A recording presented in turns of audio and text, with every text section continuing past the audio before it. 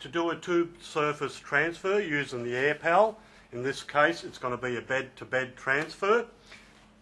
We're going to inflate the mat. We're going to put our sally board as a bridge between the two surfaces. Join the two surfaces together. Then my colleague is going to push, once the mat is inflated, the foot end of the mat towards the receiving bed. Then he will follow with the shoulder. Least weight, most weight. The other staff member on the other side of the bed will be able to then grab the strap as the leg comes across with a correct posture, S shape of our spine, bring the legs across, and as the shoulders come across, we can then continue to bring the body across. Inflate the mat.